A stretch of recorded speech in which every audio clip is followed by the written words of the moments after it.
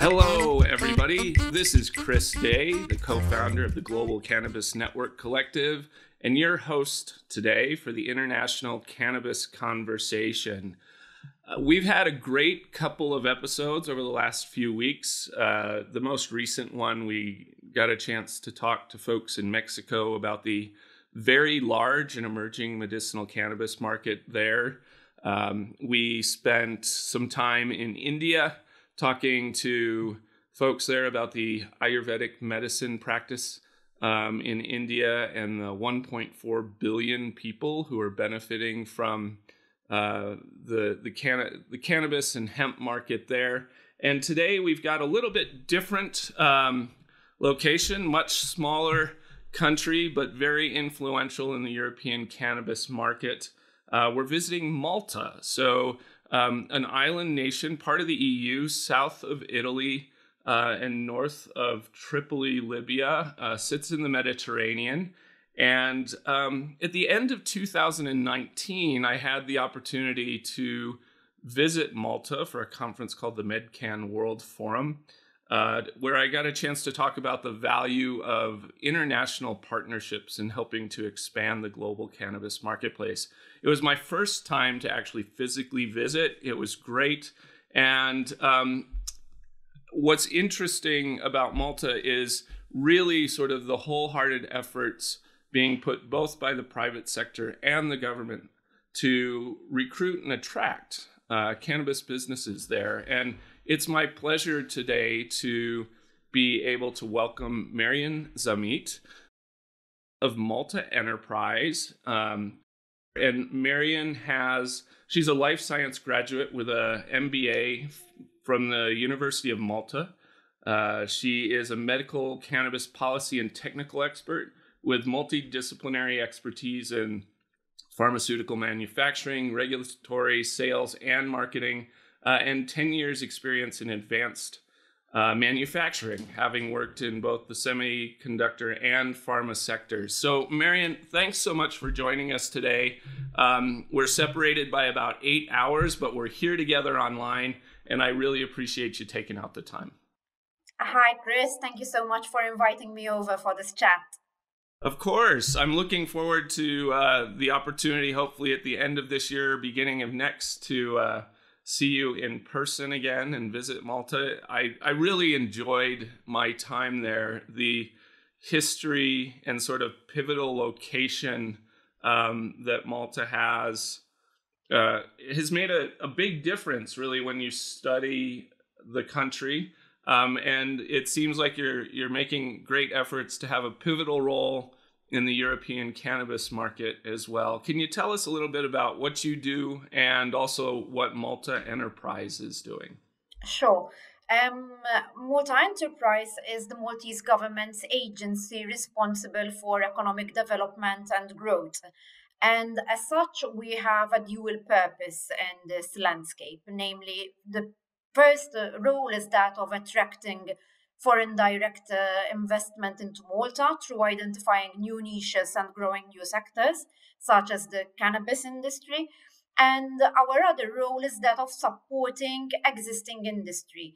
So supporting industry throughout the whole process, from inception, from establishing their activities here in Malta, all the way through their growth cycle and part on our island. That's great. It is really nice to see sort of these public-private partnerships around the world to help both economic investment, which has obvious benefits to the country, but also, certainly helps provide great benefit for industry as well. For those who may not be as familiar with sort of the cannabis regulations and history in Malta, how long has there been a legalized program there? Sure. So making cannabis accessible to patients has been legislated for quite a while. Back in November 2017, the legislation was adapted to make it even more accessible. So it enabled all healthcare professionals to be able to prescribe medical cannabis to patients. That is, no longer a specialist prescription is being required, but even a family doctor can actually prescribe medical cannabis to a patient, provided that they have a special permit from the public health department. Once we had taken the steps to enable that, we decided that we wanted to open up the opportunity for operators to come and produce medical and manufacture medical cannabis in Malta. This came by from a history of pharma manufacturing. So in Malta, we have a very well established and robust cluster of um, uh, pharmaceutical operators producing mostly solid oral dose. So once we had the skills and the expertise in producing pharmaceutical products, and cannabis had become was starting to be allowed to be used for patients, we decided to open up for the manufacturing as well as research. And that was enacted back in April 2018. Okay. So, and how has that gone for you? I mean, there's a number of companies now operating there, a number of licenses. How is the market growing relative to, I guess, what your expectations or hopes were? Obviously, so far we have a number of operators that have been issued with a letter of intent. The letter of intent, so to speak, is the first step towards anyone establishing activities here in Malta. And the letter of intent is issued by Malta Enterprise. So we are the primary gateway issuing the green light, so to speak, in order for anyone to set up activities. Following that, an operator will start finding its way how to set up these activities, and ultimately a license is issued by the Malta Medicines Authority, which is the regulator of the industry. At the moment, we have quite a number of companies that have actually applied for the license, some of whom are at quite an advanced stage towards being issued the license. And we have actually the first license, which was issued back in December 2020, just before the year end, and that was awarded to Afria.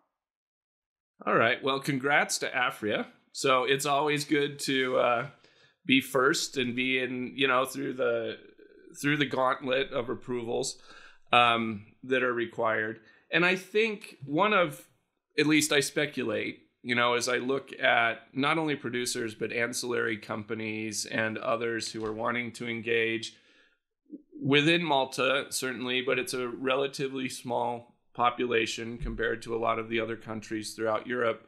But it seems like a good operational hub location, right? Because I think there's a number of other sort of benefits to being located there.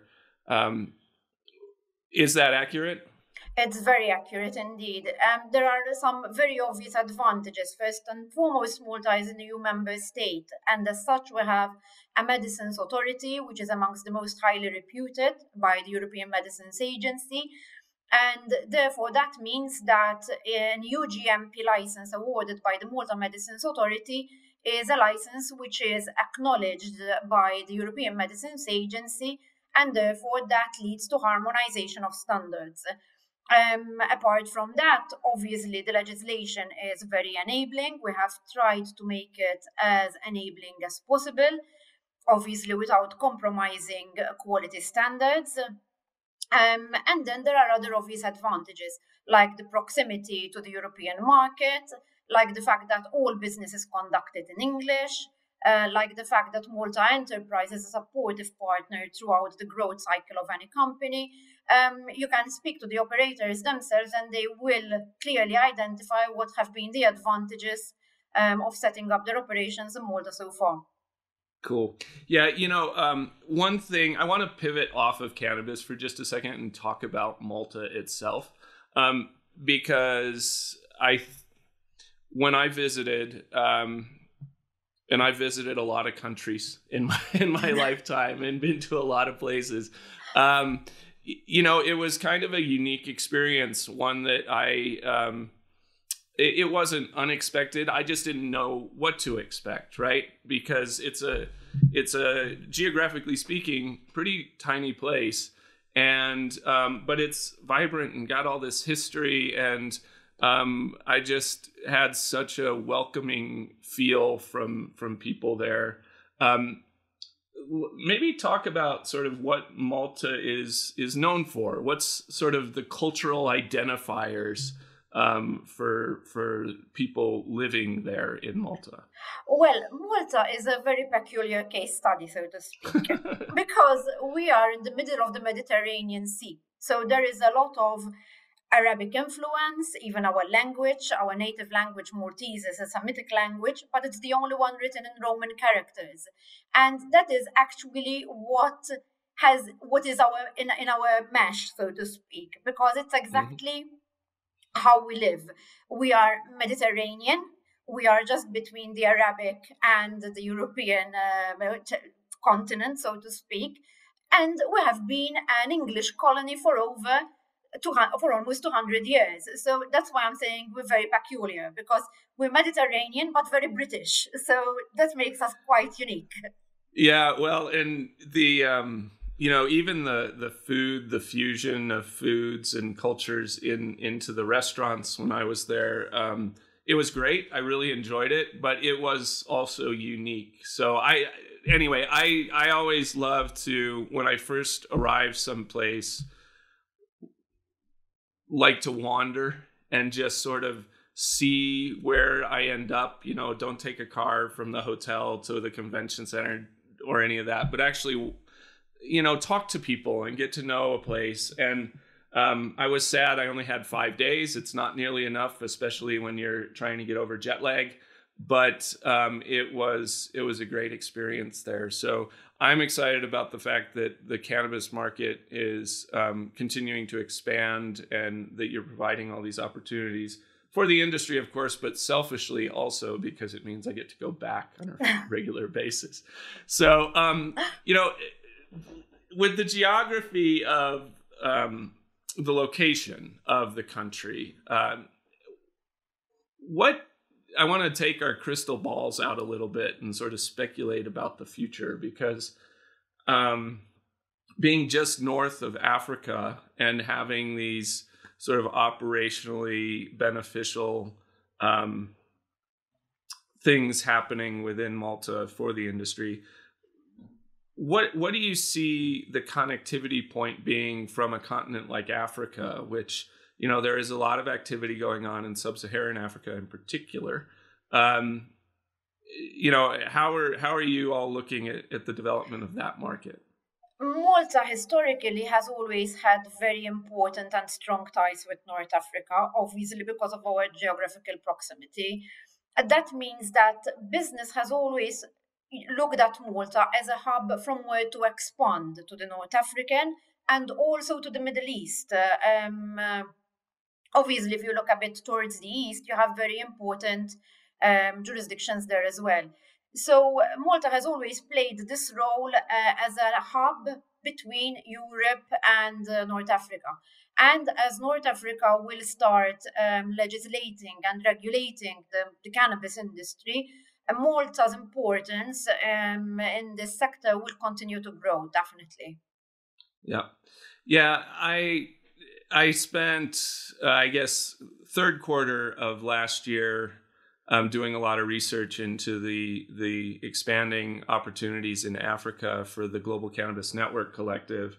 And I think we're still a few years out from having, a substantive flow of opportunity there. But for those watching and listening here, I think it's definitely a region of the world that people need to keep their eye on, right? Especially with all of the historic sort of commercial pathways between those two continents. Let's talk a little bit about the tax benefits, because I know when I've talked to consultants in Malta about some of the benefits that they are pitching companies who might do business there, the tax benefits always come up as one of those things that people should be aware of. what is the difference there for companies operating versus, say, if they were in Germany or France? Well, I have to be honest and blunt. I'm no tax expert, but I do know how the tax in Malta works. So basically, in Malta, any company has to pay 35% tax on profits. However, for non-resident shareholders, there is the possibility to ask for a reimbursement of up to 6/7 of the tax paid in Malta. So the way it works out is that for any foreign-owned company, the tax paid in Malta is around 5%. It's all above board, so this is not tax avoidance or in any way. It is the tax regimen that we have utilized here in Malta so far.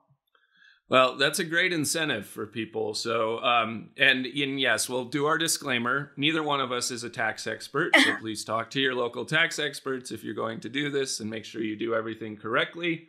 But it is clearly beneficial when you look at situations like we have here where I'm based in the United States, and you've got cannabis companies being taxed at ridiculous rates because of the legal structure here.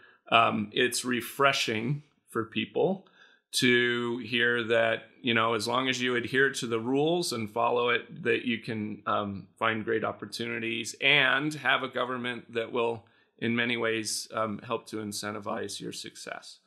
So talk to me again about what you all have planned in the coming year. 2020 was what it was. We made it through. And I think we are now looking at 2021 going, well, hopefully by the time I'm talking in 2022, we go, well, that turned out great one way or the other. But what are the plans this year for Malta Enterprise in continuing the cannabis conversation? Sure. So obviously, cannabis is a very fast evolving industry. I think we have all realized that, and we have seen it changing from the moment that tool started. And obviously, it's a matter of adapting and retaining competitive advantage. This means that even our outlook on certain aspects of the cannabis industry have changed. For instance, initially, we were looking at companies that have a proven track record in the sector in order to make sure and reassure ourselves that we were doing things right from their inception. Today, we realize that if you want innovation and research, you have to open to startups. You have to open to younger companies, to companies that have new ideas. And also, these companies would need a specific form of capital support, so to speak. So that is one way how we are adding more layers to our medical cannabis ecosystem through introducing more innovation and research through the introduction of startups. We're also looking, obviously, at other important aspects of cannabis, such as the CBD sector, which is a sector which is quite patchy when it comes and fragmented when it comes to legislation, even all over the EU. We are looking attentively at it very closely, and we are exploring ways how to regulate it in a way that will be a robust way of regulating, so not a regulation which will be enacted for a year or so and then having to revise everything. We're also looking, for instance, into the veterinary use of medical cannabis and not just human. So yes, we are looking at other niches which we are hoping to regulate in the very near future, and we're keeping a very close watch on what is happening on the international landscape. Yeah, you and me both. That's every day that's what I'm doing, is trying to get a feel for the international landscape. We hadn't talked before about your exploration of the veterinary aspect of cannabis use. Years ago, I came out of the advertising industry. I worked in ad agencies for a long time, and I had several sort of pet related accounts that I worked on. And it always shocked me the amount of money that goes into people and their pets and animals, right? And the incremental revenue that companies could make by paying attention not only to the human population, but the animal population and how close the relationship is, especially with people and their pets. So it's certainly been a lucrative space already in markets like the US and Canada. I have not admittedly looked at it in Europe yet, but I would speculate that it will be a great opportunity there as well. Definitely. So as we look forward to the new year, I would be remiss in not mentioning that I have heard from some of our friends in Malta that it is likely that MedCan World Forum will happen again at the fourth quarter of this year. Worst case scenario, first quarter of 2022. So it does look like there will be some in-person opportunities for people not too long. There's others out there as well. I just have a closer tie to that one since I got to go. But I'm always happy to be able to encourage people to look at attending those kind of things and going on and seeing, for example, the archived YouTube videos of past speakers there, because you can get a really good understanding of what the movements are. And Marion, if people have questions about working with Malta Enterprise or trying to find more information about the cannabis opportunity there, where should they look? Well, they can contact me directly. I can give you my email address right now if that's sure. a possibility. Let's do it. So yeah. It's Marion, Marion.Zammit, ZAMMIT @maltaenterprise.com. I'll be very happy to speak to anyone who wants to invest in the industry or expand their activities. And it's just a matter of organizing a Teams or a Zoom call nowadays. So that's very easy to do. Perfect. Yeah. And we'll make sure to let everybody know they can always reach out to myself or my regular co-host, Jill Reddish. Either one of us can always connect viewers and listeners to any of our guests as well. So I want to thank you, Marion, for joining us today. And thanks to all of you out there in internet land for following the International Cannabis Conversation. Don't forget to subscribe. It certainly helps to give me a little ego boost, but also ensures that you all get a chance to get every single episode. So thanks again, Marion. Thanks again to everybody listening and watching. And we'll be back with you again soon on the International Cannabis Conversation.